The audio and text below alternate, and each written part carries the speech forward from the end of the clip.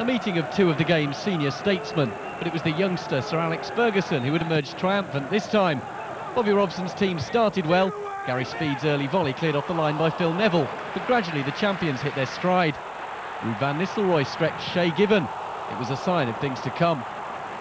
All good stuff for the spectators, but some of them would surely have preferred to have been on the pitch. But the spirits of Beckham and his fellow substitutes were lifted after 25 minutes. Van Nistelrooy put the home side ahead. He's now scored in each of his last 6 games. 1-0 to Manchester United. 5 minutes before the break, Newcastle thought they were back in it, but Solano's goal was disallowed. The referee ruled he'd shoved Silvestre. And despite Rob Lee's best efforts, Newcastle remained 1 down at half-time. After the restart, the home side began to play with a greater fluency and went 2 up. Paul Scholes with the 50th Premiership goal of his career and United's 50th of the season. They were rampant after that and soon had another. Roy Keane's surge gifting Scholes their 3rd. But Newcastle have a resilience about them these days and they didn't give up. With 20 minutes to go, Alan Shearer got above Gary Neville, 3-1. Earlier in the season, Manchester United might have wobbled after that.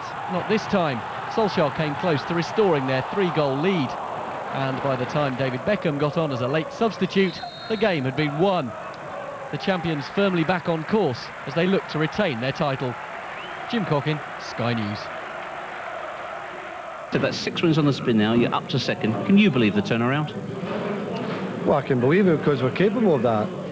I don't think anyone in the game would ignore the fact we can do these things, but we have given ourselves a mountain to climb, and we know what the reasons for that, and hopefully it's behind us.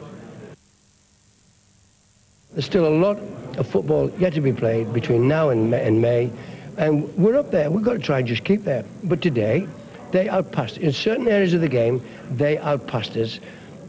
You could say outclassed us, but not too much, but certainly outpassed us. And they scored clever goals, number 2 and number 3.